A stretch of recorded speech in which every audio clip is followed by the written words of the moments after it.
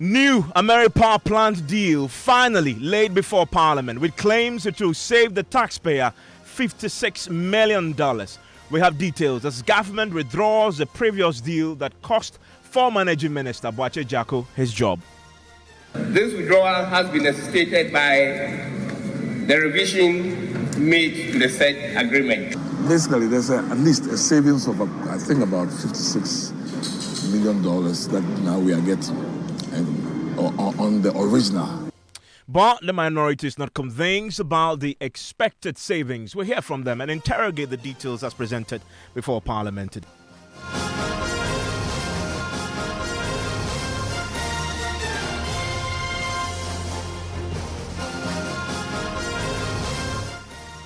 This is Top Story with Evans Mensah.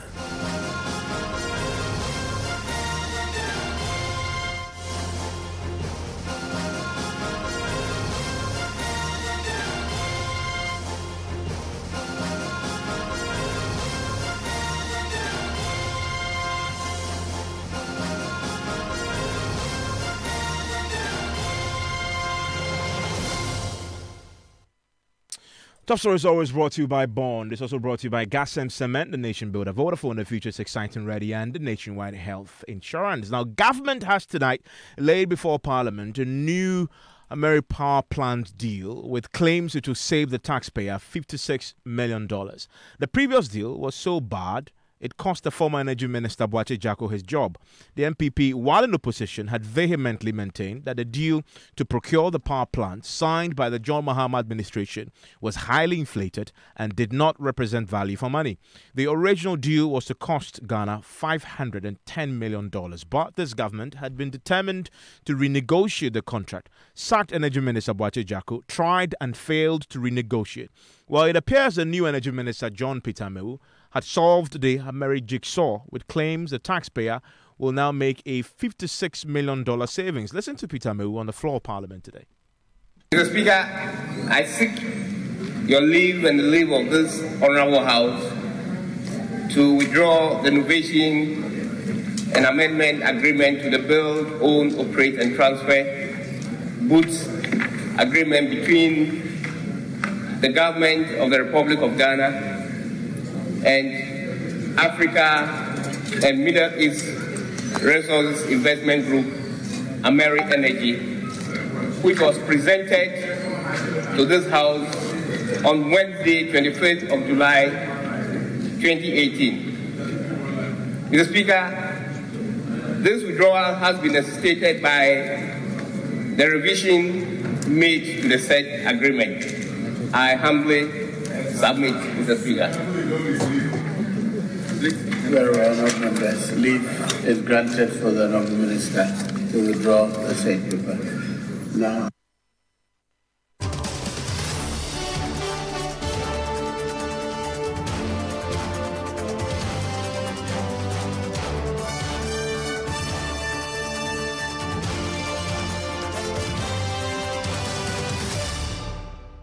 Well, let's get into the details of what was presented to Parliament today as we get to understand what this really is, this very controversial power plant deal. My colleague, parliamentary correspondent Joseph Gakpo, joins me with details. What do we know so far? So this is something that's what's actually brought to Parliament in 2015, you would recall, costing $510 million US. Later, when the MPP took over, there were the complaints that it's been overly inflated. You would recall that the Dansia Sokwa MP Katie Hammond actually moved a motion in Parliament seeking that the House rescinds the approval that it had given for this particular deal. That request for rescission is still pending. The House hasn't dealt with it yet. But eventually, earlier in the year, Energy Minister Boakye Jacko was in the House to lay what he described as a novation agreement, and that involved bringing in a new company, Medcar, to run the plant, and that the payments were going to be made to Ameri. He gave the indication that this new deal was saving the country something in the region of $400 million plus, and we saw the situation that unfolded when the presidency indicated that apparently with this deal he had misled him to give the executive approval for it before it came to the House. And you'd recall the minority really raised issues with this new deal and insisted that it was no better than the deal that the NDC administration had actually signed. And when the energy minister was relieved of his job, government gave the indication that it will do the withdrawal of that particular document that the energy minister Boakye Jacko brought to the House. So that's what Peter Mewu did on the floor of Parliament earlier today. Withdrew the old one and laid a new agreement, which he described as a renegotiated deal with enhanced terms. I spoke to him and asked him the difference that this would make as far as the Ameri deal is concerned. How different is it from the first one? One is debated, the outcome will come out, okay? Is it better than the first one that was brought, just to get a sense? Is it a better agreement than the first one? I think there's an improvement. Okay, improvement in what exactly? The terms will be laid out when it's here. Okay. So what can Ghanaians expect generally from this? I think this is a better agreement. It's an improvement on the what the previous government, the NDC, had offered this country. Yeah. Is it equally an improvement on what the former energy minister had brought? It's a better agreement upon what originally had been signed by the previous administration. But is it better than what was brought by your own administration? So that is the energy minister. He's being very hesitant to give the details. Yes. However, you got some bit of insight from another minister. Yes, Dr. Anthony Akutose, who is the MP for Tafo Pankrono and a member of the Finance Committee, he indicated that he has seen the agreement. It's a better deal than both what the former energy minister Boakye Jacko brought and even what the NDC negotiated. And he further gave the indication it could save the country something in the region of $56 million. The government has been able to extract some concessions for Ameri, deferring payments of the debt we owe them for a period of time. And basically, there's at least a savings of, I think, about $56 million that now we are getting and, on the original. On the original? Yes. That was so I'm comparing to the original. What of in comparison with the renegotiated one that was brought a few months back? Clearly, if it's better than the original, then it's better than the renegotiated one. There were some issues with the renegotiated one that the government said it couldn't accept. So you find that the payment still held the same, but they've given some concessions that I think the total savings are approximately about 56 million. And the variable cost, I think, has been lowered. So, and I think government is in a better shape as long as we meet our payment obligations. And I think the first payment on the debt rescheduling has been made. So we are on track.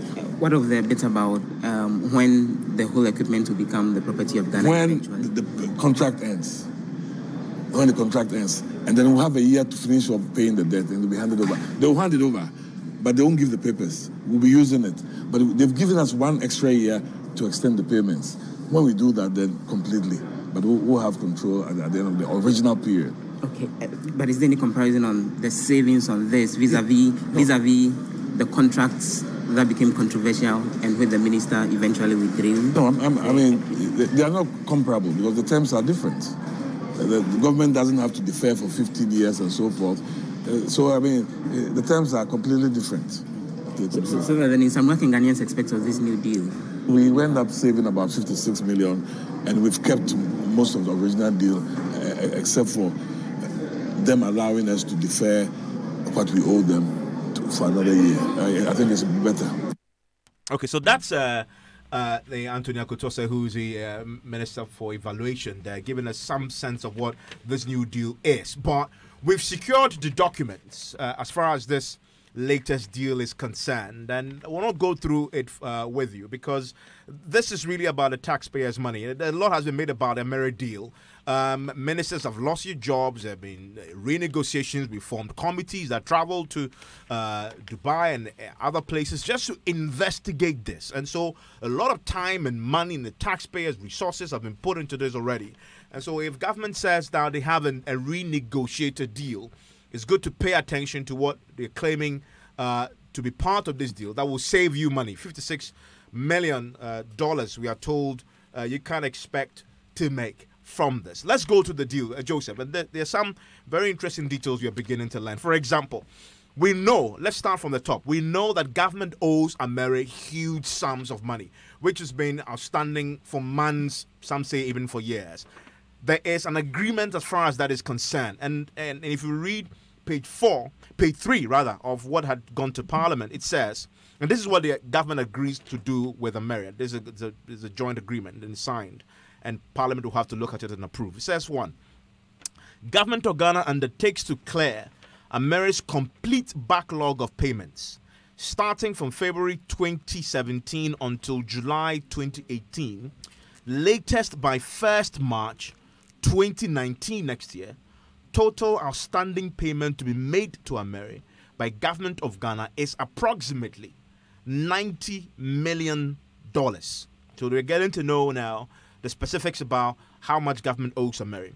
Actual amount to be calculated, and any accumulated interest shall be waived by America. And we'll go into the details. Some of the places that government is hoping to make some savings, including America agreeing not to charge any interest on the outstanding amounts that government owes them. It goes on to state that this outstanding payment shall be made by Government of Ghana as per the following schedule. And they have a schedule. So, for example, 1st November 2018, which is like a few weeks back, government should have paid $10 million to America.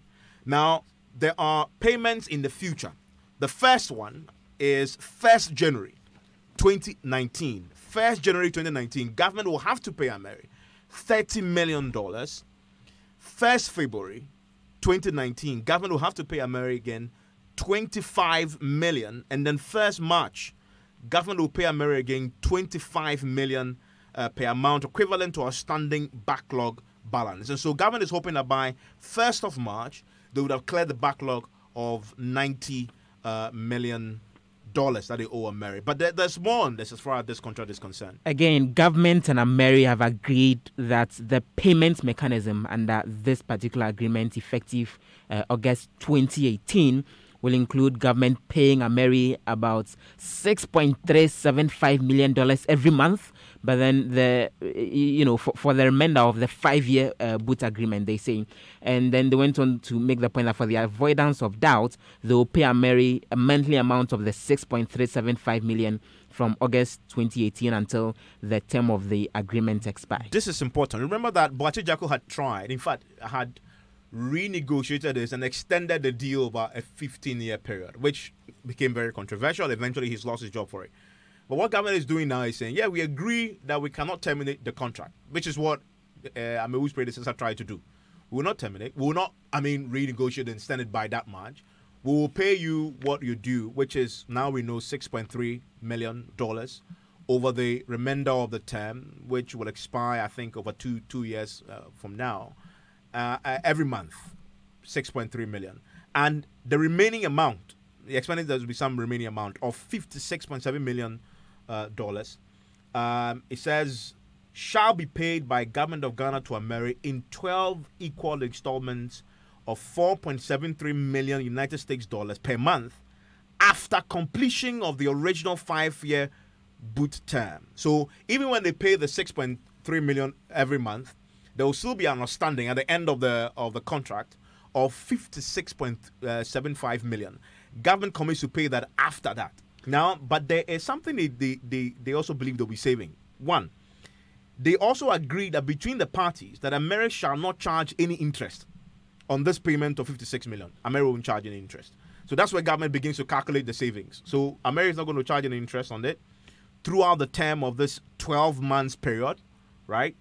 Also, it is further agreed that the payments of these invoices shall be made by government to America in accordance with the same timelines followed under Section 11 of monthly invoice. Now, but there's some further savings, some discounts. There is. And from the documents, America has agreed that if the Government of Ghana pays the aforementioned installations over the 5-year period on time, they'll give an additional 5% discount per month on each invoice which is being paid on time as an incentive to the Government of Ghana to pay these amounts on time. In other words, on the 1st of every month, if government pays their $6.3 million you on get time, a 5% you get 5% off that. But there's more.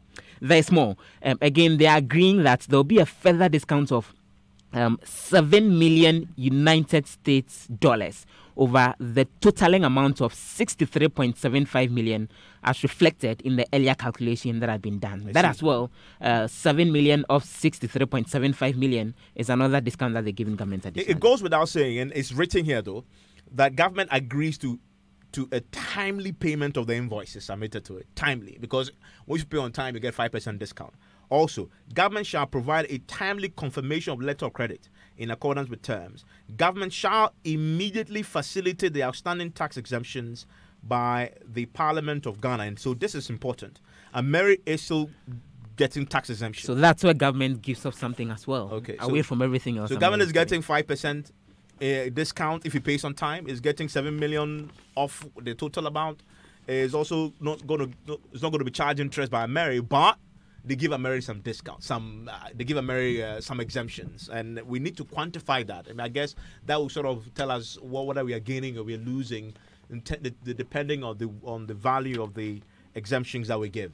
But the other interesting bit is that Mary would be handing over the power plant to government of Ghana after the 5-year term, but then they would only transfer, the document says, the title of ownership of the asset to the government of Ghana after the receipt of full settlement payments towards Mary as per the terms of the contract. You recall that again, the issue of the duration that Mary will hold on to this became controversial. It was extended to more than 10 years, which was the variation per the contract Diona Bwachiajaku signed with regards to the NDC. When it was actually 5 years, was extended to more than 10 years. It's been brought back to the 5-year duration, after which Mary will hand over the plant back to the government of Ghana. But they are clearly stating in this that all the terms and all the outstanding amounts need to be paid before the title on the plants would be handed over to the government of Ghana. So a few things that so the key question: how is this latest contract different from what Boache Jaco tried to do, for which reason he got sacked? One, it's not 15 years; they brought it back to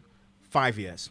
Two, they are not going to kick Mary out. The original, that agreement, they had planned to kick Mary out and give the whole deal to some other company to sort of run, correct? Metka, it's called. Metka. Yes. And now it's still Mary running the show over the duration of the 5 years. So, again, this is different from the Boache Jaco deal that got him sacked, in the respect that the government is keeping Mary still as the principal, vehicles for the delivery of power using that plant, kicking them out and bringing some other company in. Remember that Mary had fought that and had issued statement to say that they had no clue, they had not been consulted by the former minister, and they were ready to fight this in court if the Boache Jaco had gone ahead with what he had intended to do. Eventually, we know he lost his job for it. No, a bit more on the concession that Mary makes, and this is again captured in the memorandum from the Minister of Energy and the Minister of Finance. Was a joint memo from them to Parliament.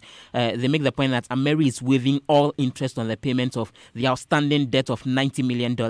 Mary is again waiving what they call a variable cost of $16.6 million annually, which is equivalent to $41.5 million on, for the remaining 2.5 years under the original agreement that the NDC signed. They again say that the payment for the cost of the asset for the remaining 2 years of the boot agreement, which amounts to $255 million US, would be made in the order in terms of the breakdown that you outlined earlier over the 5 years or so that the payment. Joseph, thank you very much. Let's bring in the ranking member on the Mines and Energy Committee, minority member who's a spokesperson on energy for the minority, Adam Mutawakilu. Mutawakilu, thank you very much for your time here on Topstory. We lost him briefly, but we'll bring him on as we begin to interrogate this. And so, fundamentally, if you're just joining us, the government has just submitted to Parliament a new deal on the Mary Power Plant, which is substantially different from what this government's former minister, Boache Jaco, had attempted to do in many ways. We've explained for you a short while ago. But let's bring in the ranking member, rather, on the Mines and Energy Committee, Adams Mutawakilu. Mr. Mutawakilu, thank you for your time here on Top Story. Yeah, thank you very much, Evans. This sounds like a sweet deal, isn't it? I mean, all the savings, no interest, 7 million you get back, etc., on what government has now managed to renegotiate. What's your take on this? Do you agree that, as government is saying, it's going to save us 56 million? This is what I'm hearing. When the document before me, I'll be able to analyze it, because we have experienced an issue of that where over $400 million was said to have been saved, but it turned out to be a fiasco. But in any case, we believe that, and on last year, August 2017, when the motion was referred to the committee, we made it clear that the best way to go is for government to engage directly with Ameri. The government then disputed us and said they will not and they will never engage Ameri. And that resulted in a novation agreement that got the former minister fired. Then they realized that there was the need to go back to Ameri per the agreement that Parliament had approved unanimously. All of us approved that agreement. So there are review clauses you could go in. As a new government, you have the goodwill. Businesses will want to continue doing business with you. And as such, they may want to give some concessions to ensure that they continue to have business with the government. They disagree, but now, thank God, at least, they have finally come back to what we said about 1 year and 3 months ago. And as you mentioned the word concessions, and we've been reading from the new deal that has just gone before Parliament, there are a lot of them that Ameri is making tonight. And there's 5% discount if we pay on time. There's also an additional $7 million that we'll get on the outstanding amount of $53 million. I mean, among a host of other concessions that Ameri is making tonight. Do you endorse this? Do you endorse this deal? Hopefully, Monday, when I have the document before me and scrutinize it, and it is okay, why not? It's for the benefit of Ghanaians. Two, I'll look at it vis-a-vis what they had promised that it shouldn't cost more than $360 million. Why come it is now less than $100 million? That is our issue. But once the document is not before me to scrutinize, I cannot agree with you when I haven't had the opportunity to scrutinize the document. One other thing that we also have seen in the agreement is that government is still going to give Ameri some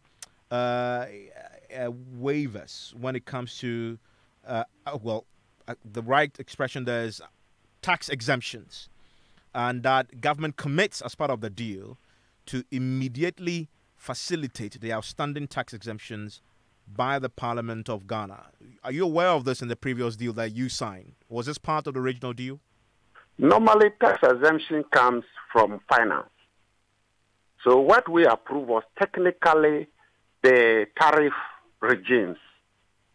So if that tax regime, then finance will now prepare that document and bring it for approval. And very finally, I understand that the Boakye Jaku deal that came to Parliament eventually had issues. It got fired for it, came without the AG's advice. I understand that this particular one came with the AG's advice. Can you confirm that? Yeah, that is what I said. When I read it, if it has AG's advice, that is what we had requested when the innovation agreement came. And it has cabinet approval. That is what we had requested when the document came. This one, value for money, will not be necessary because there had been earlier one, and this is a renegotiated. It's a continuation. So if they had provided all those ones, that is in the right direction and what we had requested earlier. And you also make the point earlier about the fact that you're happy that now government has come back to the point of keeping Ameri. Ameri is not going anywhere, as they had earlier attempted to do. I'm grateful that you joined us. Let's interrogate this a bit more, because we have a copy of the Attorney General's advice that accompanied this deal to Parliament. That was absent in a previous one, Joseph. It became very controversial. The minority MPs were insisting that unless that advice from the AG accompanied the document, they can go ahead and approve it. But we gather that with the latest documents that have come to Parliament, there is actually the Attorney General's advice from Madame Gloria Kofo, dated the 15th of October 2018. And it's an advice that's just about 6 pages. It makes suggestions on amendment to some of the clauses in the original document. Just to point out one of them, it makes the point that there should be a specific statement in the agreement that Ameri would be responsible for the operation and maintenance of the plant right from the starting date until after 60 months of full operation. And so the AG advised that they should include that so that then there will be the avoidance of doubt on that. The AG again advised that there should be the inclusion of a particular clause that the government of Ghana will provide a timely confirmation letter of credit in accordance with the terms of the both agreements. Again, the AG advised that should be there. And then one of the interesting bits in terms of the advice that came from the Attorney General was that in the latter bit of the contract itself, when eventually Ameri is handing over the plan to the government of Ghana, an independent engineer needs to come in and do the certification and come to the conclusion that, you know, the plant is in good shape and that all the equipment are in place before it's handed over. Now, the AG is advising that with Section 26 of the agreement, it says Section 26 provides that the government of Ghana shall bear payable fees to the independent engineer appointed by the parties to conduct a condition survey of the Ameri equipment to ascertain whether or not the equipment has been maintained in accordance with the original equipment manufacturer standard. Now, the AG is advising that earlier, government was going to bear the cost of that, although both parties are going to appoint that independent engineer.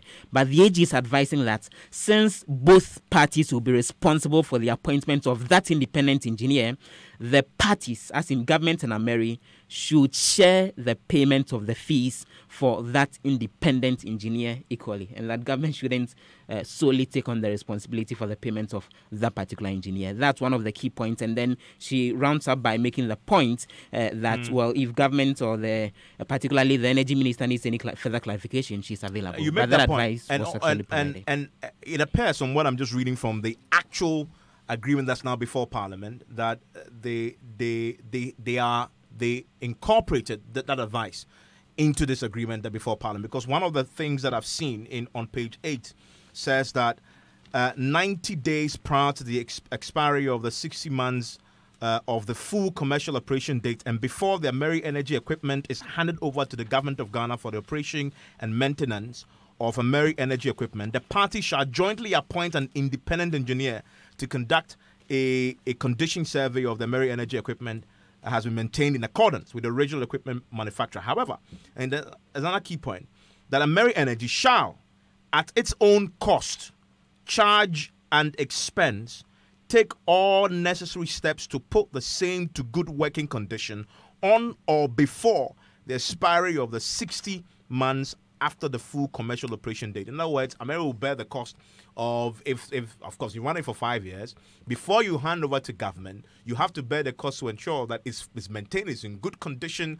before we take it from you. And it's been made part of this new agreement as well. But there are also other clauses that says, for example, if Ameri fails to restore the Ameri Energy equipment to a good working condition within such period or replace such missing items, Ameri Energy shall pay to the government of Ghana such costs as to put the Ameri Energy equipment to good working condition. So either you do it or you pay us to do it. So those are details from this new deal that has gone to Parliament. And so it's been referred to the Joint Committee on Mines and Energy as well as Finance. They are expected to bring back a report to the floor, and then a decision will be taken on whether the House generally is approving this deal or otherwise. What we are not sure of is whether all this could be done for the deal to be approved before the Parliament House goes on recess. goes in. And from what we hear, even from the ranking member, they don't have this yet. Or if they have it, they are not yet to study it. And so we'll see how this pans out in the coming date. This is Top Story. But I thought you said your place was ransacked by thieves a short while ago. So how did you manage to replace all your